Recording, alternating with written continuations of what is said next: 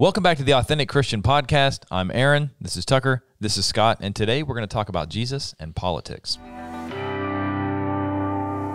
All right, so welcome back to the Authentic Christian. Today we're talking about Jesus and politics, where we tell you who to vote for. No, I'm kidding. That's a joke. No, you're probably thinking, oh boy, no. Oh boy. What we're going to do on today's episode is we're going to talk about, number one, when we talk about Jesus, okay, Jesus is God, okay? So if we're going to get any sort of advice on how to look at the government, how to treat the government, how to treat people that disagree with us about things like that, we're going to look to Jesus, right? Obviously, he's the one that created this universe. And we said, Jesus makes the rules. So if you're watching and you hear this passage and you're like, well, I don't like that passage. I don't like what it tells me to do, and I don't want to respect my government. Well, when you speak your own universe in existence, you can make your own rules for it. So Jesus is the one who gives us the rules to live by as Christians.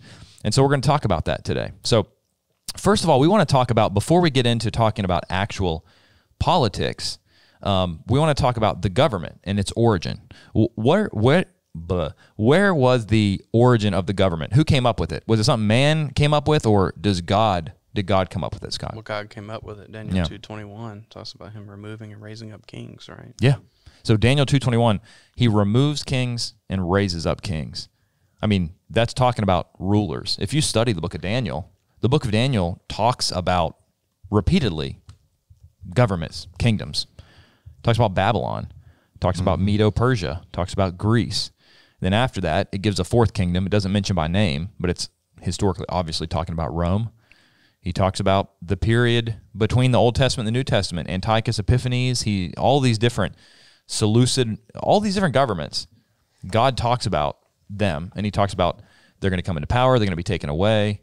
Yeah. I mean, so God, as Daniel 2:21 says, he removes kings and raises up kings. I mean, yeah. What about Daniel 4:17? The Most High rules in the kingdoms of men, gives it to whomever he will, and sets it over the lowest of men.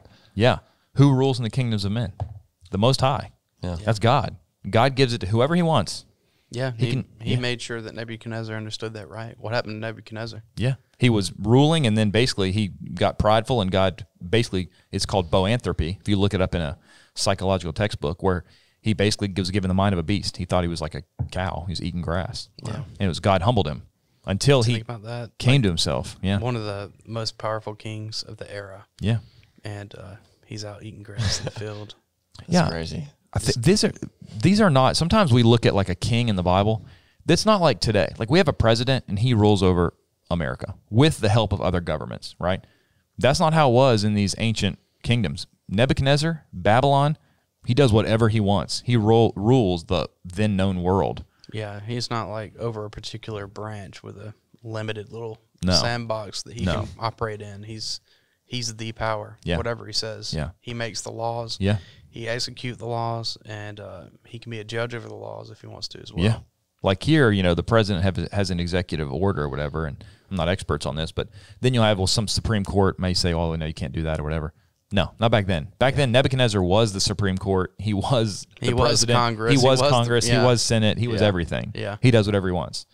And so you have these kingdoms, and God says he raises them up, whoever God wants to be over them. Now, we may not understand that sometimes because we look at nations and we're like, well, why would God allow that guy to rule a kingdom? Yeah. Well, sometimes kingdoms are put in power and used as tools to destroy other more sinful nations.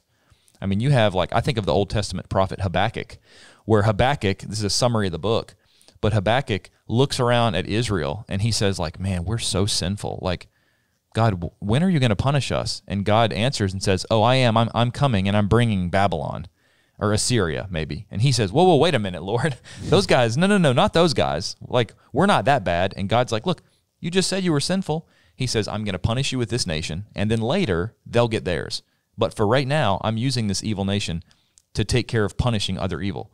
So God can use an evil nation to punish others. We might not understand that, but we've never created a universe and had to providentially work nations and kingdoms. So we should just trust that God knows what he's doing, Yeah, absolutely. So we know that God establishes government. What should our view be towards the government? Does the Bible talk about that at all? Yeah, it talks about it in several places, especially within the New Testament, where my mind goes. Be starting off Romans 13 would be a good one, right? Romans 13 is a great section. sometimes we'll have a verse and we're like, quote that verse, but this is a good section. We got time so far. I wouldn't mind sort of reading through it. Sure, you want me to read it? Yeah, Scott, you go ahead and read it. Or start. I mean, verse. Let's start with verse 1. Yeah, 1 through 7 is the section. So go ahead and start in verse 1. Right. Let every soul be subject unto the higher powers, for there's no power but of God. The powers that be are ordained of God. Whosoever therefore resisteth the power resisteth the ordinance of God, and they that resist shall receive to themselves damnation.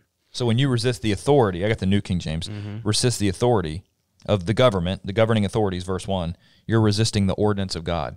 Yeah. When you resist the government, they're ordained by God. Yeah, you're resisting God. People, we don't think about that a lot, do we? No. We think, well, Not this enough. not enough. You're going to think, well, this maybe breaks the law, but it's not a sin. Yeah. Yeah, and there's other passages. We'll finish reading this one, but this isn't like a one time he talks about it. I mean, this is over in Peter. This is over in Titus. I mean, it's multiple sections in the New Testament that talk about this. So, and just before we're going to get there, so don't run ahead of us. Think we don't know about this passage, but we'll get to Acts 5:29, which says we obey God rather than men. We're going to get to that. Whenever the government tells you to do something that is sinful, you don't do it. But we'll get to that. So let's stay in Romans 13. I guess verse 3 maybe is where you stop. Okay. For rulers are not a terror to good works, but to evil. Wilt thou then not be afraid of the power? Do that which is good, and thou shalt have praise of the same. For he is the minister of God to thee for good.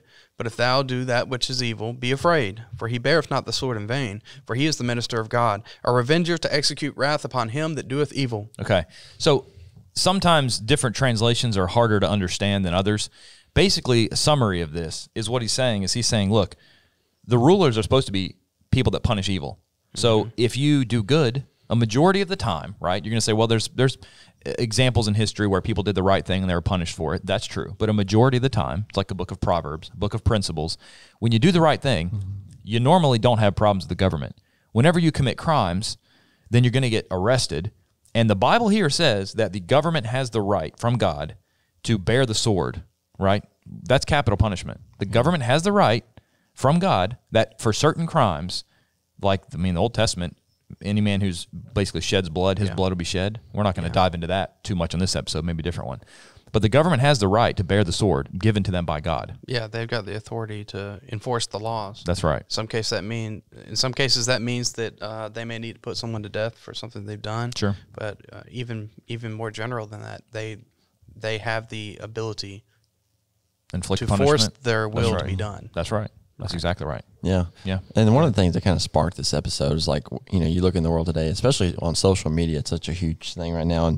And Christians or maybe non-Christians, like, well, we've seen stuff on Facebook or something be like, we need to assassinate this person who's a politician or, in that position. And, as Christians, like, I'm glad we're diving into this because it's like, should we treat them as people or just some figure and like just slander their name, or should we have to respect them? So I'm glad that we're diving deep into this. You're exactly right. Yeah. I mean, for instance, think about all the stuff that's going against the police right now.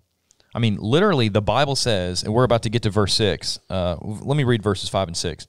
Therefore you must be subject, not only because of wrath, but also for conscience sake. For because of this you pay taxes. For they, speaking of the government, are what? God's ministers, attending continually to this very thing. I know in verse 4, God's minister, I think in verse 6, that word minister is the word diakonos, the Greek word where we get the word deacon, which just means servant, right? It was this idea of stirring up dust, right? They were so busy serving. Government officials are God's servants. Now, sometimes they might not act like it. I mean, Jesus called Herod a fox, right? Herod was in a position of power, but maybe wasn't a moral man. Yeah. But like when I see a police officer, right? If I get pulled over for like an expired registration, I'm not going to be mad at the guy. I'm actually, as contrary as I might thank him and say, hey, do you know you're God's minister? You're God's servant. Yeah. I don't know that a lot of people realize that, Maybe like, wow, thank you. Maybe you can get a study out of that somehow. Well, that's kind of the goal. If hey, thank you for my ticket. Did you know that you're a minister of God's servant? Romans 13:6. And maybe he'll say, really? No, hey, you'd like to have a Bible study with me, Yeah. So we need to respect the people that God puts in. You might not understand why God put a ruler in power. You may say, well, I can't understand why God, well, there's a lot of things that God does that we don't understand. But that doesn't change what Scripture says. That's right. Absolutely. All right, what verse did I stopped at verse 6. You want to read 7? Render therefore to all their dues, tribute to whom tribute is due, custom to whom custom, Fear to whom fear, and honor to whom honor. And tribute, another way to translate that's taxes. Yeah. So taxes to whom taxes are due. Wait a minute. You're telling me I have to pay taxes? You're telling me I have to pay taxes, Tucker? Oh, man. Man, it seems like Jesus said something about that somewhere. Even You know- Mississippi taxes? That's right. Even Even federal and state and sales tax. In Luke 23, when the Pharisees took Jesus before Pilate and they were trying to get him killed, right? They told Pilate. Now Pilate is the governor over Judea for the Roman Empire, right? Verse 2, Luke 23. They began to accuse Jesus, saying, "We found this fellow perverting the nation and forbidding to pay taxes to Caesar." Okay? Well, that was a lie. What did Jesus just say? What were you in Luke, Tucker? Yeah. Read Luke, I think 20:25. 20. Okay. Luke 20:25. This is what Jesus said. Luke 20:25. Pages are so thin. All right, I'll read it. Go for it. Luke 20:25. He said to them, "Render therefore to Caesar the things that are Caesar's, but to God the things that are God." I mean, what is Jesus saying? You pay taxes to who? To Caesar. Yeah, the government, the ruler. Yeah. So Jesus said it. That should settle it, right? They're his. Yeah. That's right. Yeah. They're his. God says, look, God establishes the government. You pay taxes. Why? Because the government is supposed to fulfill certain functions. Yeah. One of those is punishing the evildoer. Yeah. Am I super stoked about paying taxes? Not necessarily, but Yeah. you know, they have a purpose. Yeah. God put them in place. Yeah, God put 'em He in place. expects us to do it. That's right. If I'm going to be a faithful child of God, I need to follow Him in all things. That's not exactly just the right. things that I personally prefer. That's exactly right. So. Yeah, I mean, God established the government and says, hey, you pay taxes to support them. Okay. Yes, sir. Yeah, I mean, that's God right. set it up. You know, I'm not Exactly. going to argue with it. Absolutely. Yeah. All right. What about, Tucker mentioned earlier about our attitude towards the government, about how some people say, oh, well, should we assassinate them? Go to 1 Timothy 2. What is 1 Timothy 2? Read verses 1 through 4, if you have it, Tucker. All right. Therefore, I exhort, first of all, that supplications, prayers, intercessions, and giving of thanks be made for all men, for kings and all who are in authority, that we may lead a quiet and peaceful life in all godliness and reverence. For this is good and acceptable in the sight of God our Savior, who desires all men to be saved and to come to the knowledge of truth. So in verse 1 and 2, what are we supposed to do for kings and all who are in authority? We're supposed to do what? Pray for them. Pray for them. Supplications, prayers, intercessions, giving of thanks. You go through and look at those 4 different types. You're supposed to say thank you. You're supposed to pray for them to be successful. You're supposed to pray for them, God to provide for them. You're supposed to be thankful for them. That's not just like one word. That's 4 different words that deal with 4 different types of prayers. So yeah, you're not supposed to assassinate your leaders. You're supposed to do what? Love them. Pray for them. Yeah. Yeah. Not just the president. All who are in what? All Authority. Authority. Yeah. That's in our case, the president, the Senate, the Congress, that's the Supreme Court, that's the unelected officials, like the bureaucrats, like the head of the FBI. That's for like the head of whatever organization you want to talk about. Yeah. Department of Defense, Homeland Security, the IRS. Yeah. I mean, we're just Yeah. talking about taxes. Pray for them. Anyone that's in authority. Yeah. Down to your city council. Yeah.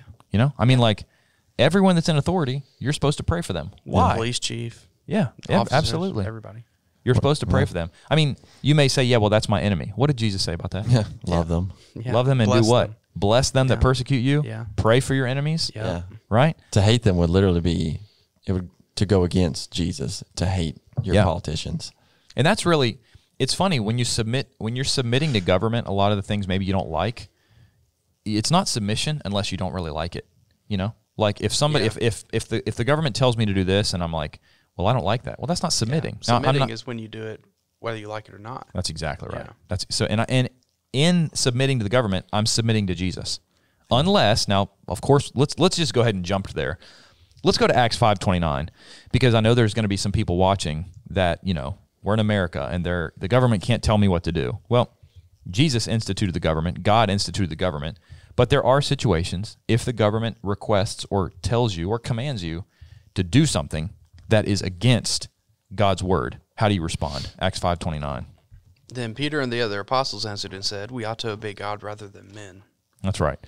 So what does that mean? We got the exception. The exception is you ask yourself, will doing what the government tells me to do cause me to sin, to go against and break God's law? Not my personal judgment, not my personal opinions, not my personal thoughts or feelings, but is it going to cause me to actually sin and do something opposite or fail to do something that God's instructed me to do? Yeah. Maybe that's gathering together on the first day of the week and worshiping.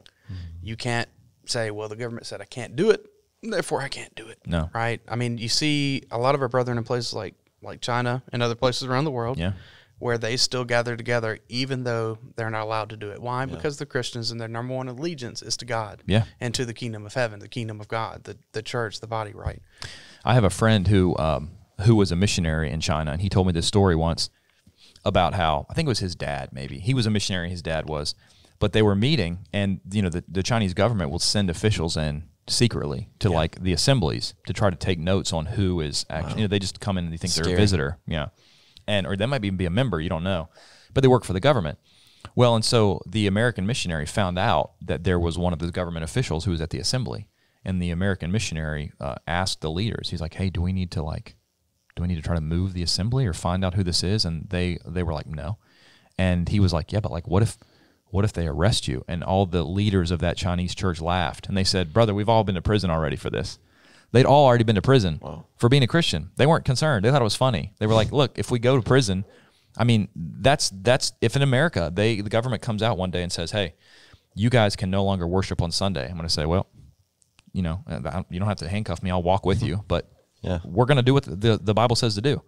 I mean, they kind of sound like the Christians in the New Testament. They got beat up and then they rejoiced. Yeah. It's like you get whipped, and we talked about this last episode. They're rejoicing because they were suffering for the name of Christ. They were saying, Jesus suffered, now I suffer.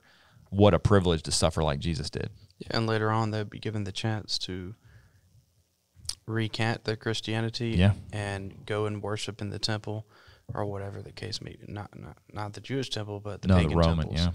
Or give worship to, was it Nero? Some of the other Dominus et Caesars. Deus. Caesar is Lord and God. That's what Revelation talks a lot about. A lot of people think Revelation is written to people talking about all this. It's talking about in the first century, Rome was basically saying to people, either you offer a pinch of incense on the altar to Caesar and worship Caesar as God, or we're going to put you to death, or we won't give you a business license, so you can't buy and sell, Revelation 13. So that's an extreme example. Yeah.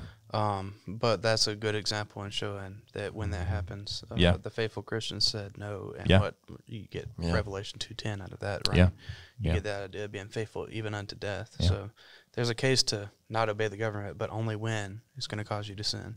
So you obey the government as much as you can until the government asks you to do something that is sinful and against God's word, and then you say, we got to obey God rather than men. That's right. I mean, sometimes we think, well, we don't like our leaders here in America.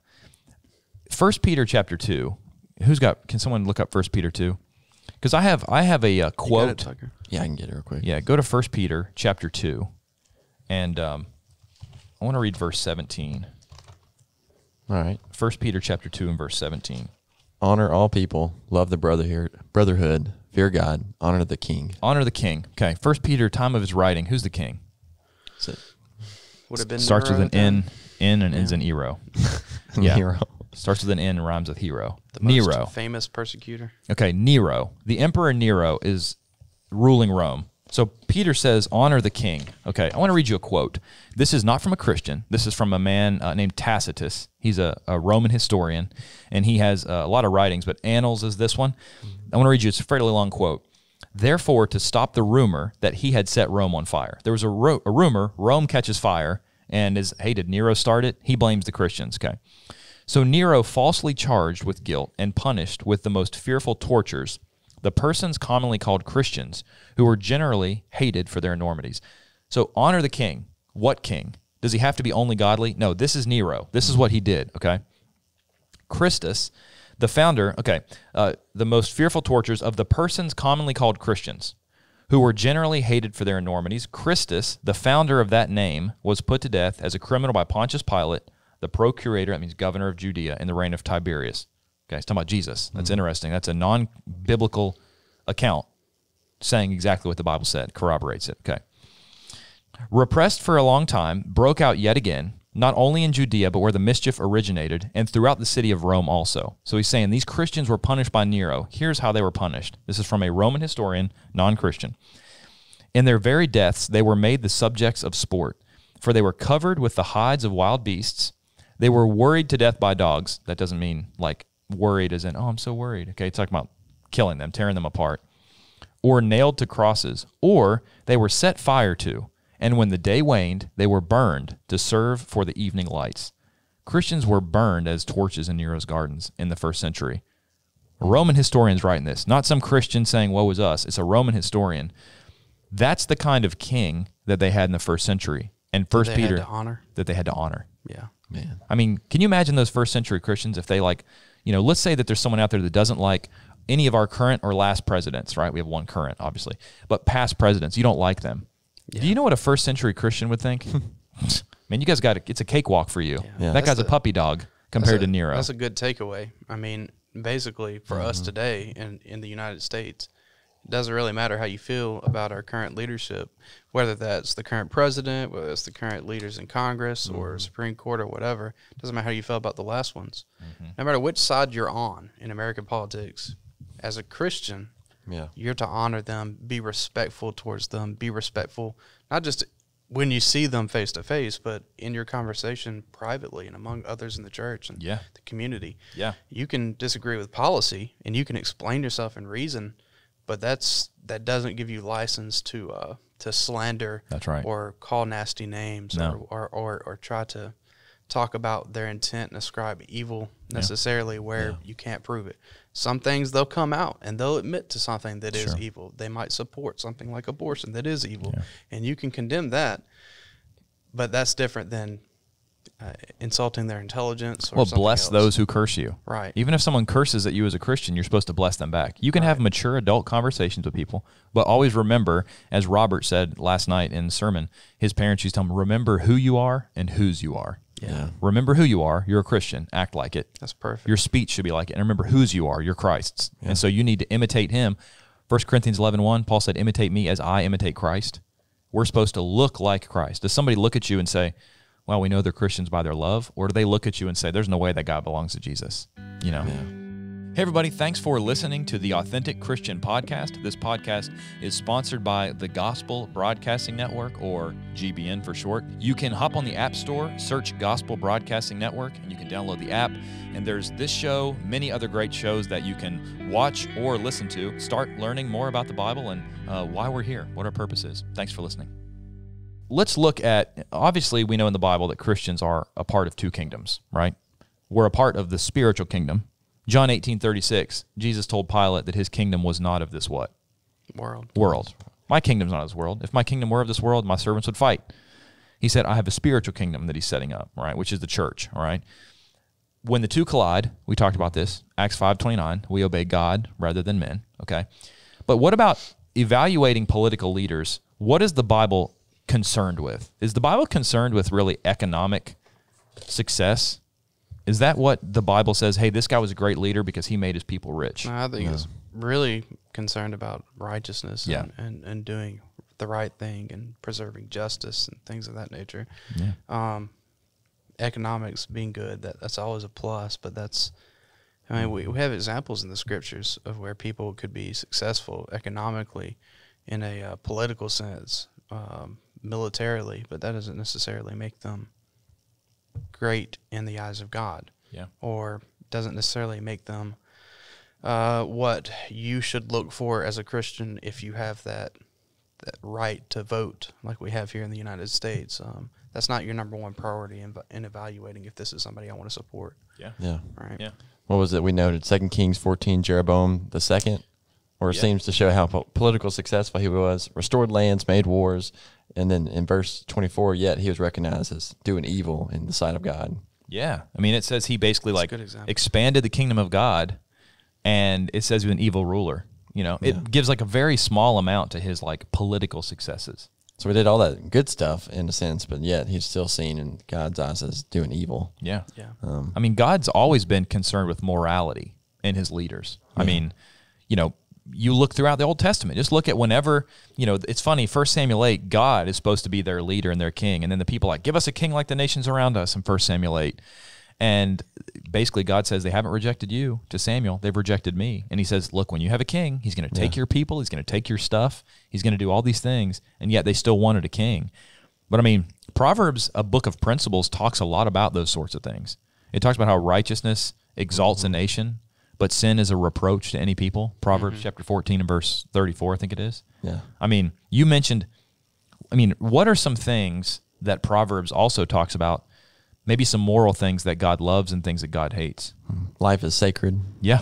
We're made in the image of God.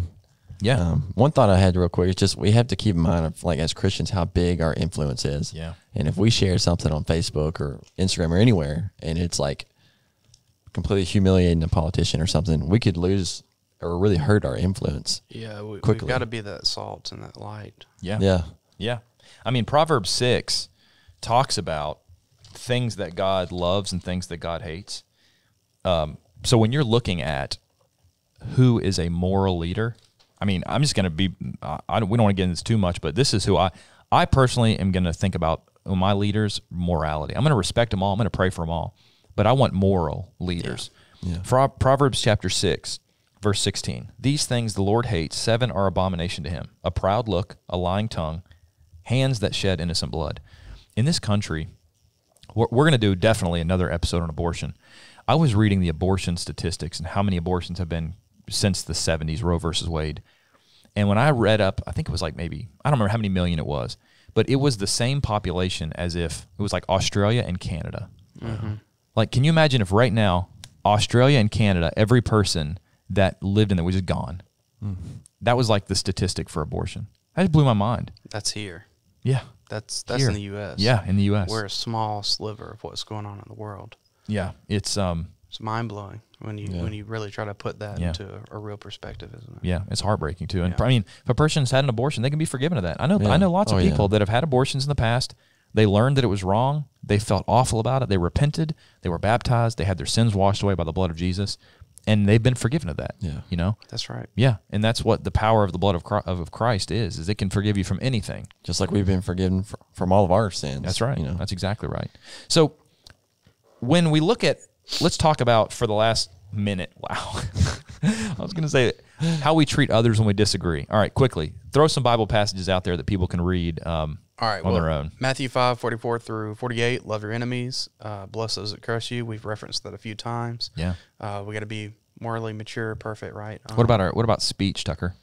Colossians 4:5 through 6, walk in wisdom, let your speech always be grace, seasoned with salt. That's kind of a summary real quick. Yeah. I mean, the Bible gives us the golden rule. Yeah. Matthew 7:12? Matthew 7:12. I don't know that one. I'll take your do unto others as you'd have them do unto you. Mm-hmm. Right? I think it's Luke 6:31 too. Okay, awesome.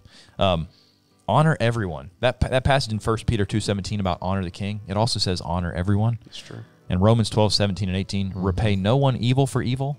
Yeah. Live peaceably with people. Turn the other cheek. So when somebody comes out and slanders you, try to take a deep breath and remember that Proverbs says a soft answer turns away wrath. Supposed to be peacemakers. That's right. Matthew 5:9. That's right. Everybody, thank you for tuning in today to talk about Jesus and politics, and we'll catch you back on the next episode of the Authentic Christian Podcast.